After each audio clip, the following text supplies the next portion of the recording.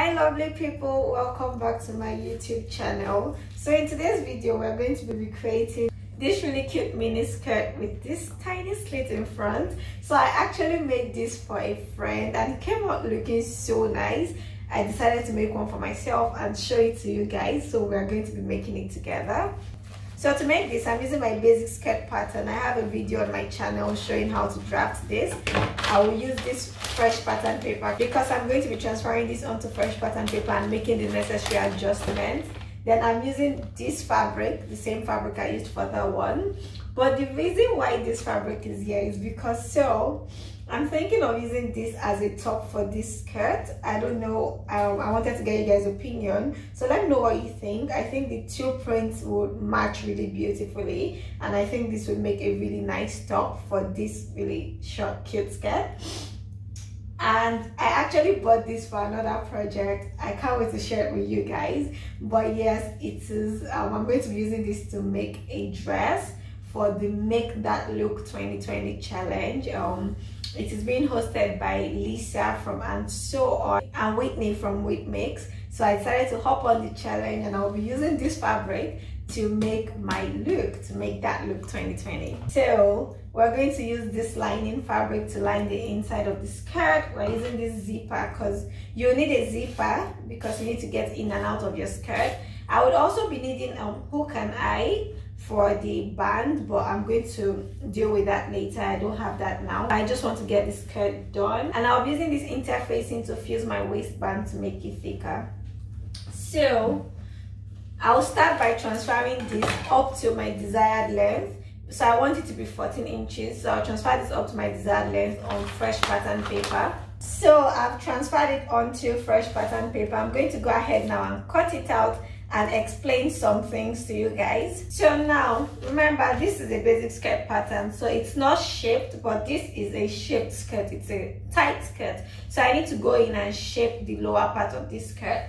But I also wanted to show you guys something. So I turned some of the material, some of the fabric inside this skirt. So I left an excess of 2¼ inches down that will go in to give this kind of effect that we have here.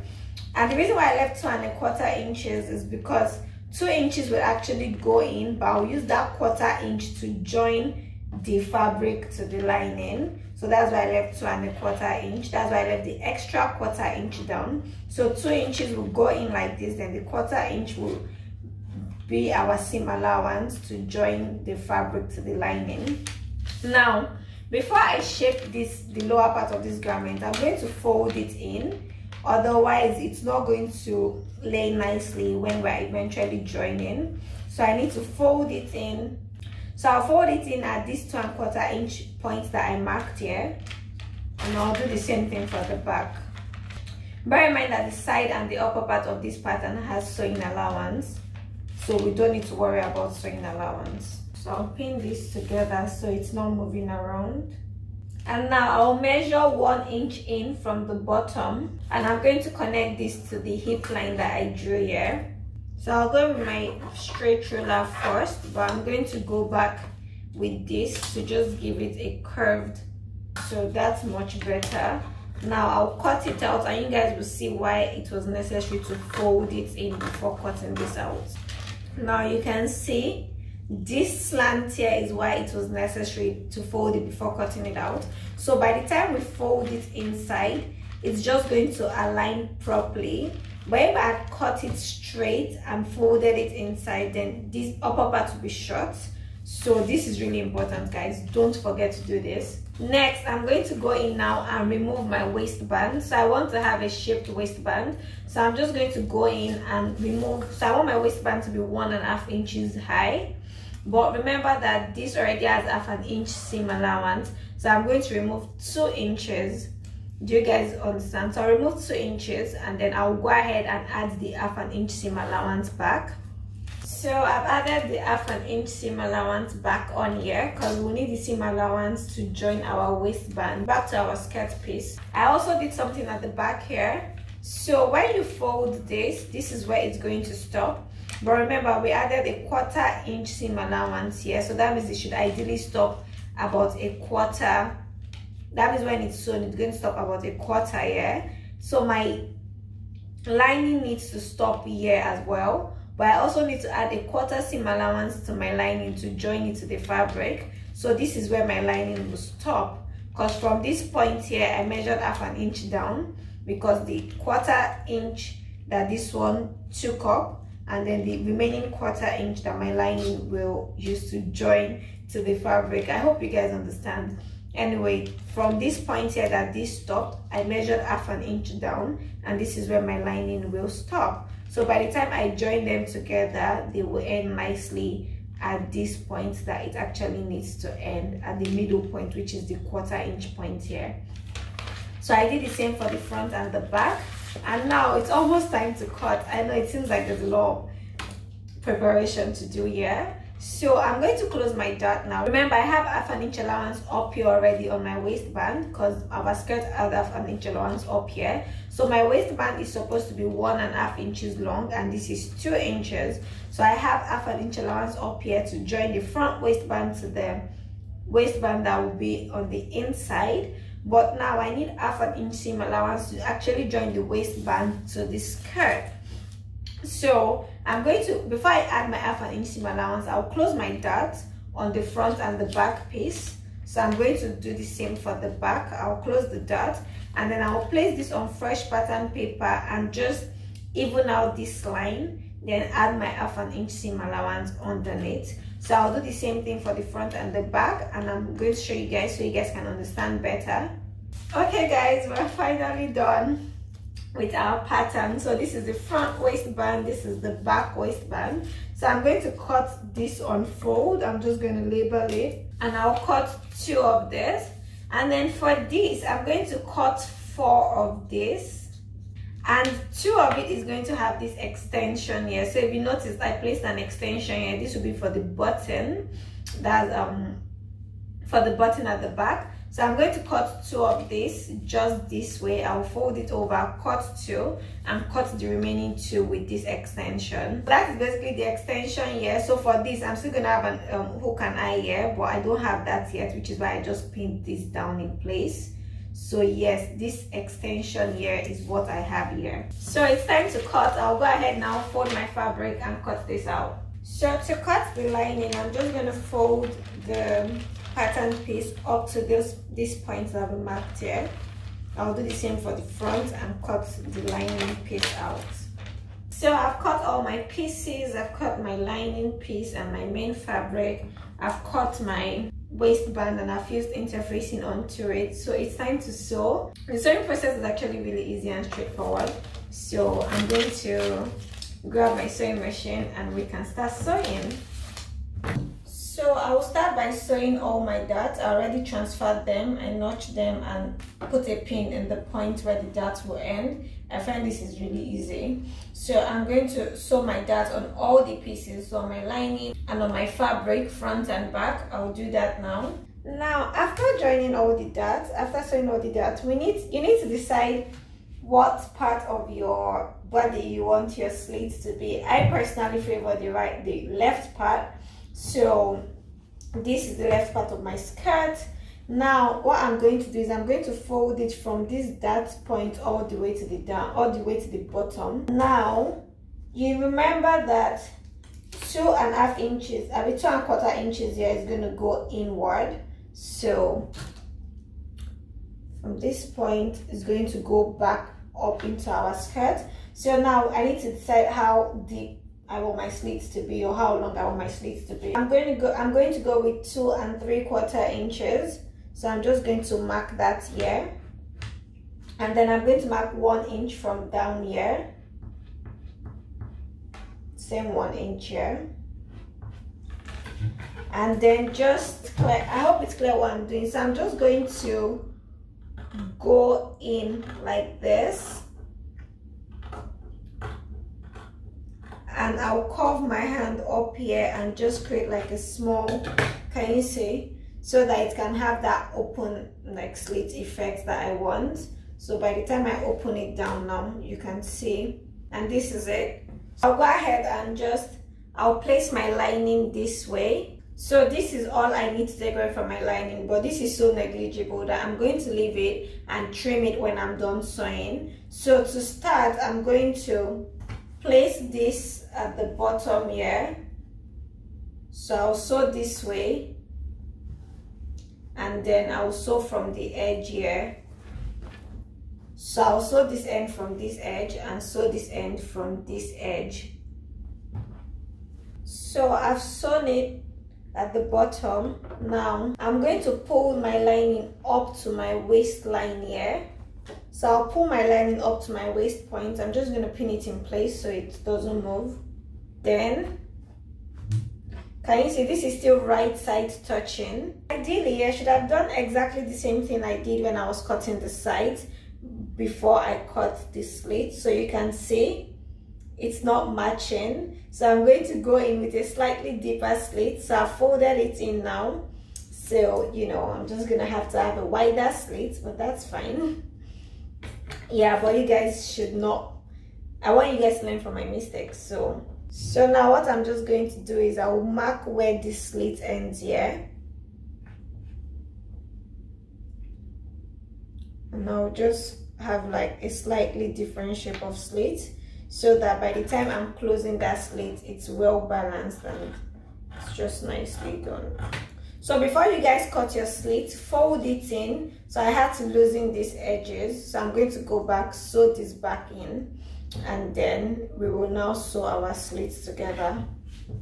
So my slit is just going to look slightly different, but that's still okay. I think I like this. So now I'll pin this up here, right sides together, and then I'll go ahead and sew around my slit. I'll just sew with like a 1/4 inch sewing allowance. So after sewing, I'll go ahead and trim this triangle in the middle. And now I'm going to show you guys our beautiful slit. And this is our slit. So as soon as we just give this a good press, it's going to look really nice. This is what it's going to look like on the inside. So we just need to iron this down to make it even nicer. I will go ahead and join the back together. So next I'm going to join my center back with my 1 inch zip allowance. Just gonna sew it all the way down. I'll join my lining as well, right sides together with the 1 inch allowance.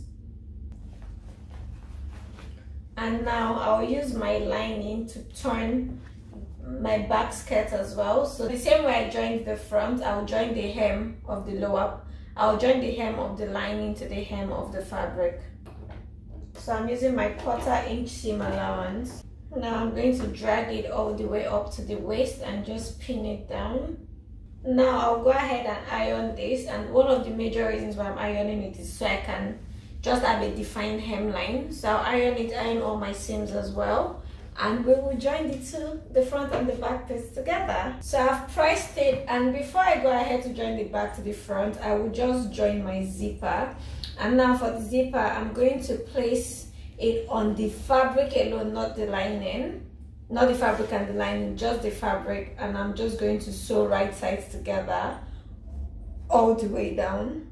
So I'll make sure I leave about 1/2 inch up here. So this is where the stopper is. I'm going to leave about 1/2 inch because I'll need to attach the waistband at the upper part. So it's always important to make sure you leave this edge here, at least 1/2 inch of this edge up here.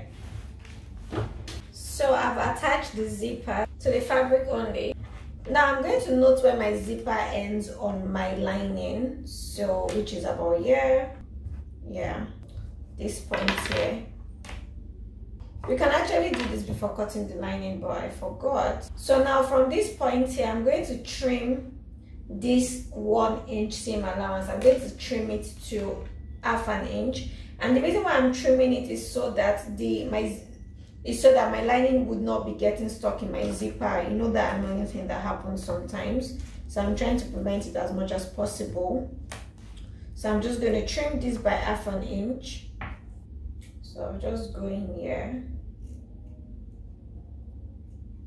This is a bit wobbly, but that's fine. Now I'll open up this space here. And now what we need to do is use this to basically close this seam. So open it up like this. I'm going to use this to cover my zip. So I'm just going to sew it in this way. So I'm not going to start from this 1 inch here. I'll start from like where my zip is, which is about ½ an inch, and then I'll use this to cover my zip. So by the time I open it, all you're going to see is the zip. You're not going to see this edge here. So I'll do the same. I'll do that for both sides, and then I'll show you guys what it looks like. So once you do this, the inside is going to look like this, and the outside is going to look so nice and neat. Look at this, guys. Look at this. I got a little bit impatient here, so ideally it should actually look better than this, but it's mine, so I'm just going to leave it like that. And now on to the very last bit, well, the second to the last bit before we attach the waistband. We're going to go ahead now and join fabric to fabric and lining to lining. So I'm going to remove this. What you'll do is you'll bring this down like this, join it this way. So I'll join the fabric to the fabric, and then I will turn it this way. I hope you guys can see what I'm doing, and join the lining to the lining. And then by the time we're done, it's going to look neat on the inside and on the outside. But if you don't want to do it this way, if you just want to go ahead and sew it and then maybe interlock the sides, you can also do that. Or you can use you can just turn the front separately and turn the back separately and join them, just like I did this one. And I did this one this way because I've not seen my friend in a very long time, and I don't trust her measurement that she took, and she's currently in between sizes. So even if she loses a bit of weight, or if she has gained a bit of weight, she can always, and I sewed it twice on the inside, so she can loosen one out or leave it like this. Yes, so you can do it this way. Since this is for me and I'm sure of my measurement, I'm just going to go ahead and sew the fabric to the fabric and the lining to the lining, so that by the time I'm done, it's going to look neat and nice on the inside. So guys, our skirt is almost ready. This slit there, but remember we said go big or go home, so let's just leave it. Now it's time to fix the very last piece of the puzzle, which is the waistband.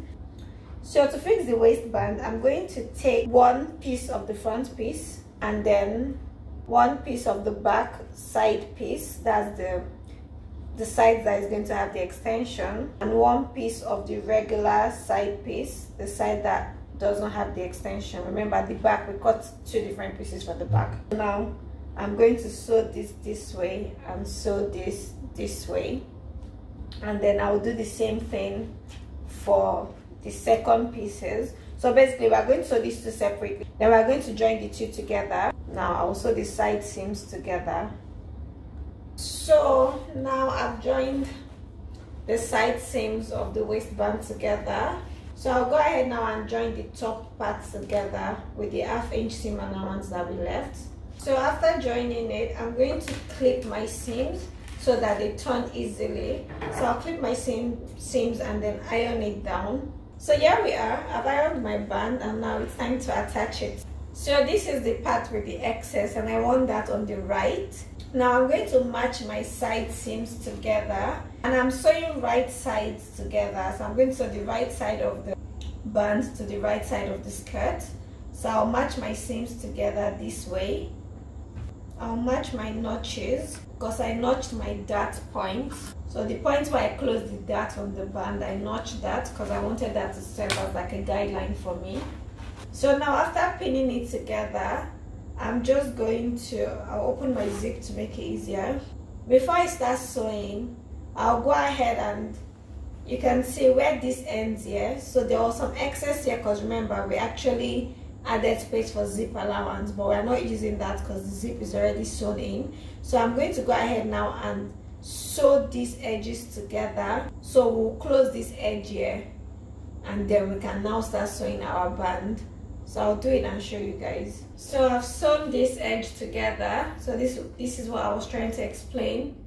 Just sew it down this way, and then you turn it inside out and you can see the edge of our waistband. At least one edge of the waistband is ready. So now I'm going to sew this round. You can see I already pinned it down, so I'll sew it round now and show you guys the result. So I'm done attaching the first half of the waistband and it looks so good.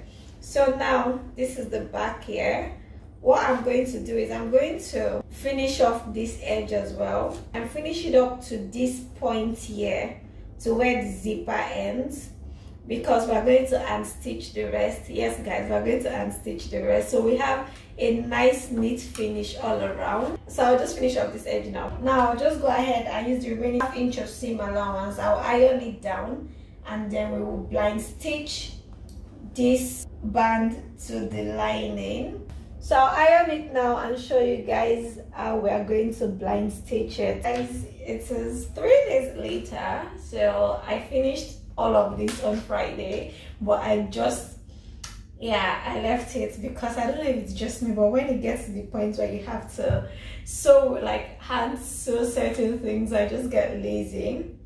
But anyway, I decided to finish it up today. So today is Monday because I want to start some other projects. So I'm just going to show you guys real quick what I plan to do. So I'm going to blind stitch the band to the lining so that we won't have anything showing on the other side, and it's going to look neat on the inside as well. So to blind stitch, I threaded my hand needle, and you can see I tied just one end. So I knotted just one end. I knotted it a few times just to secure, to make sure it doesn't pull through, and I just threaded it about 6 to 7 inches longer than my waistband, so I can have enough to go around.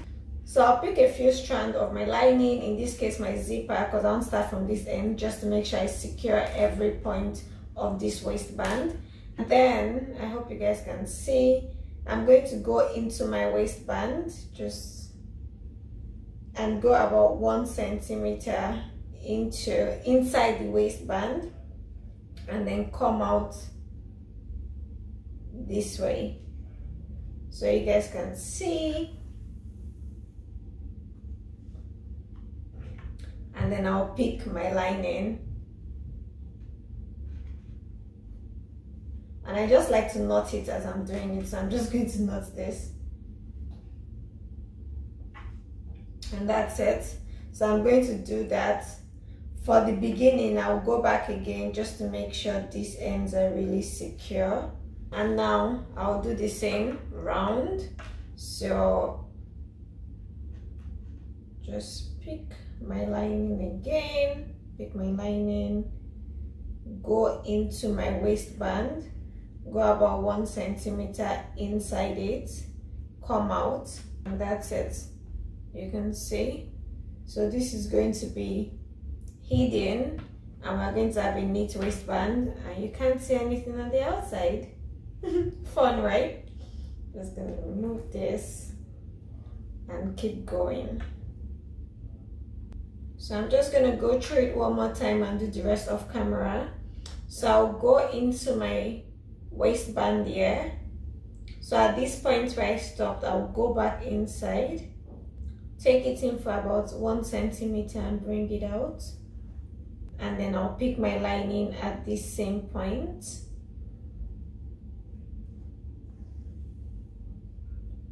Can you see? So these are the ends that I've done. You can see how nice it looks. So I'll do the rest off camera and show you guys once I'm done.